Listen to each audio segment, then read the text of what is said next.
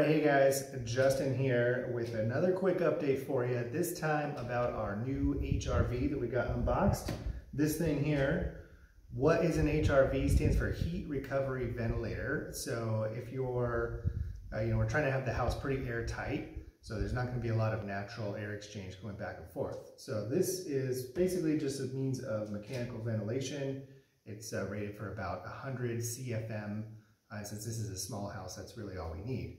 So that's the ventilator, the V in the HRV. Heat recovery means that if there's a difference in the outside air temperature and the inside air temperature, it's meant to recover some of that either way. So if, let's say you have your house cool inside and it's hot outside, well, if you're bringing a bunch of air in, you don't want to make this one get too hot because that would disturb his nap, as you can see. And so it exchanges a little bit of the energy either way. So we can essentially actually just sort of run it all day, all night. It's always kind of bringing in fresh air and keeping, keeping anything inside, moving that out, and then bringing the fresh air in, but doing it in a way where we recover the heat and also can filter it as well. So let's go in for a closer look and I'll show you how the machine works. Okay, here we are taking a closer look inside the machine. So imagine you're some stale air inside, maybe came from, I don't know, let's say the bathroom. So we'll collect the air from different points, but more details on that once we install the ducting. But anyway, the stale air from the building comes in this side, and then it goes up this way across this kind of heater core, I guess you could call it, and then it will get exhausted out this port to the outside.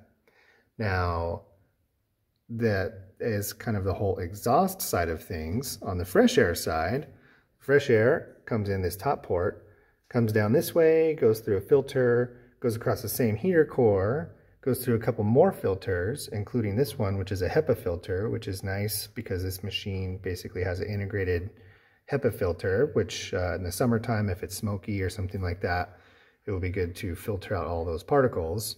And then that air comes along here and goes out this port as supply to the building. So the heat recovery part really happens in this yellow thing. Essentially that difference in air temperature I was just describing the heat gets exchanged across that. So if there was cool air on the inside, then that heat would be somewhat transferred to I guess the heat would actually be transferred from the outside air into the cooler air coming across it. So that's what makes it heat recovery. Otherwise, its main job is really just ventilation. The other component of this whole system, other than some ducts that we got to buy, we decided to get this concentric vent kit.